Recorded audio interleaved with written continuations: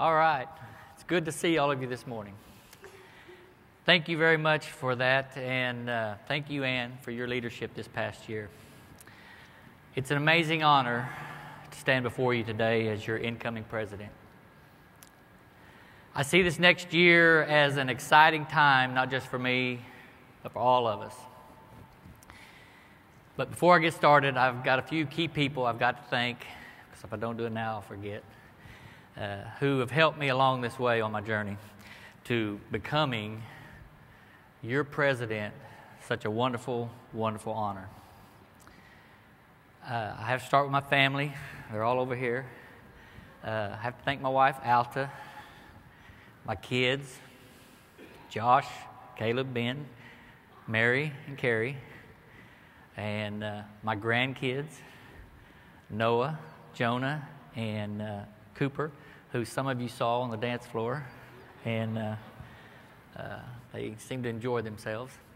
From my local school district, Kellyville Public Schools, go Ponies, all right. Our superintendent, Mr. Joe Pierce, two of my board members, Todd Gallahar, Julie Clayton, are with us today. My state association exec, Mr. Sean Heim, our state board and staff, who just happen to be able to put on a great party if you ever need anybody, you know. Yeah, those of you who are there, yes. We don't do anything without our staff, right? Yeah. They've all supported me so much through the years in all of my endeavors in my national board service. I'd like to also thank a couple of past state execs. Dr. Jeff Mills, the late Dr. Jeff Mills, who I still miss. And of course, Dr. Keith Ballard. For some reason, he saw something in me a long time ago that started me down this path with NSBA. But you know, all the people I've served with on this national board, I've learned from you. They're all kind of right down here. And it's been a true pleasure. I've learned from you, and you've inspired me. The presidents that I've served with, both in my state and in the national level the past several years, have inspired me and have been a great source of encouragement. And I've got to throw in there the past presidents of NSBA. There's a lot of them here this weekend, and every one of them have come up and gave great advice, and I appreciate every one of you because we all stand on your shoulders. You know, when you work for a living, like a lot of us do, you can't do this type of service without a very understanding boss. Well, I'm kind of lucky. My boss is a local school board member, all right? And he also happens to be president-elect of the Oklahoma School Boards Association. Yeah, next year he will walk across this stage. And he has supported me in all of my board service. So thank you, Mike Mullins, for being so supportive. Yeah. You know, none of us can do what we love to do without the support, encouragement from all facets of our lives, our families, our friends, and our colleagues. So I thank all of you very much for all you've done for me. Thank you so much. Yes. You know, last year, Ann Byrne shared with you a little story of her family's history. My family's history is a little different. My parents were part of the greatest generation. They lived through the Great Depression and World War II. Both of them grew up on farms in Oklahoma. They were both single when the war began. My father was 24 and a full-time farmer. So like a lot of young men, went down to enlist in the Army and was turned away.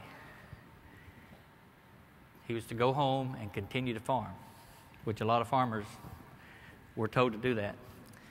My mother was 19.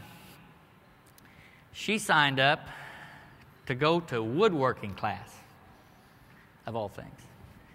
And upon graduation, she went to Kansas and built wooden gliders for the war effort. After a few months, I think a little homesickness kicked in.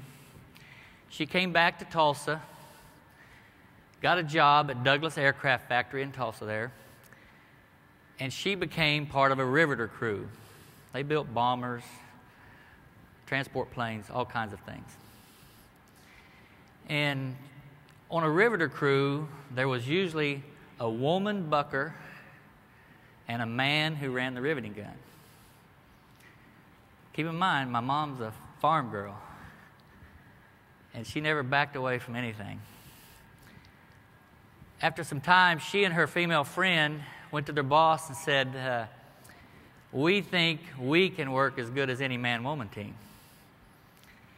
So their boss let them try it, and after a few days, he come to them and said, you're right, you're right. And they got to work together as a riveting crew for the rest of the war. So yes, my mom was a Rosie the Riveter. Yes. Now, I know you older folks in the audience probably know all about Rosie, but maybe not everyone here today does.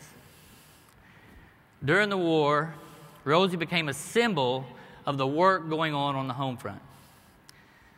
There was a somewhat famous poster of a woman, Rosie the River, raising her arm to symbolize her strength and the strength of all the women taking on jobs which were considered at the time to be men's work. Do you know what was written on that poster? Oh, yeah, there's my mom. Yeah. You know what was written on that poster? We can do it. That was written on there. And, you know, my mom would love to tell stories. I guess that's where I get it. And that was her attitude. And that can-do attitude was instilled in me and my 5 siblings by my parents. That attitude that with hard work, determination, we can do it. We can do anything. And it's that same attitude that's been a big part of what inspires me in my board service. Mark Twain once said, the 2 most important days in your life are the day you were born and the day you find out why. You know? Yeah. Smart guy. Yeah. I knew at an early age why. I guess I'm a lucky guy, you know. I knew at an early age that I could get the most satisfaction from serving others. And that my calling was service. In whatever I did, that it was service. And I've always wanted to serve wherever I can do the most good, whether that's at the local, state, or national level. And at every level, my fellow board members have heard me say something along the lines of that it's my desire to always leave things better than the way I found them. But that begs the question, how do we make things better?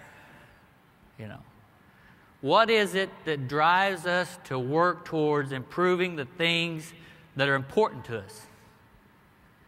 You know, we all have reasons why we began service on our boards. You probably have your own story that you've told many times. I've found out that however I may save others, I always gain so much more than I give. It's what school board members do. You know, like so many other volunteers, we give selfishly so that others may benefit. But in our case, those who benefit the most from our service are the children of our public schools. Yes.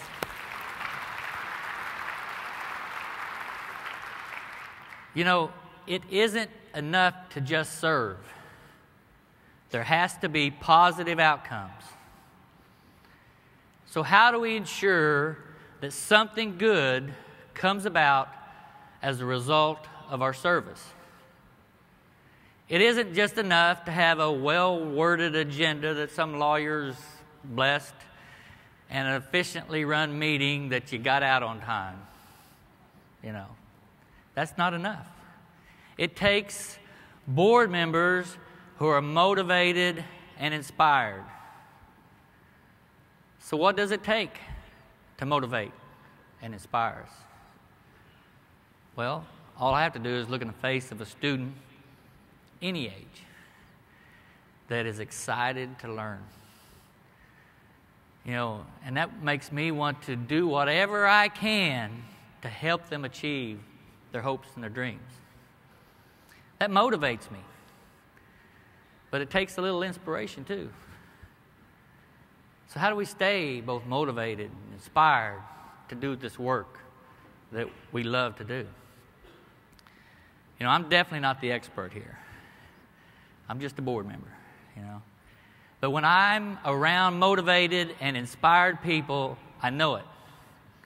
You know why? Because things are getting done. That's always the telltale sign, when things are getting done. You know, I look forward to this next year, my presidency of NSBA.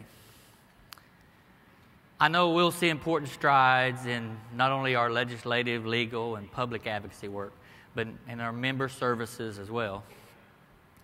You know, we're going to start the year off with 2 important tools that we hope are invaluable to our school boards.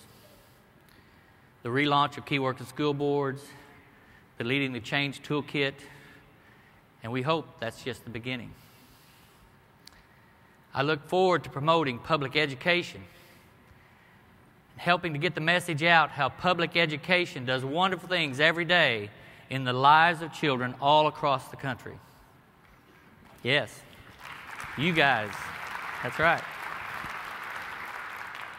You know, I'm both motivated and inspired by NSBA's national campaign, Stand Up for Public Schools. You know, yes, great. You know, my message will not only be that we stand up for public education, but that we step up and speak up for public education as well. Yes.